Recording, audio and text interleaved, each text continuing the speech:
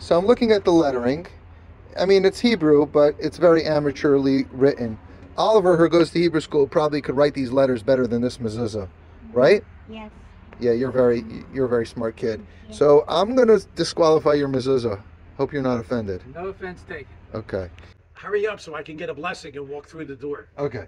So instead I will be giving a gift to the horns, a kosher mezuzah. We all need a blessing that we can depend on. Is that from a song? And if you wanna, you could put the mezuzah on me.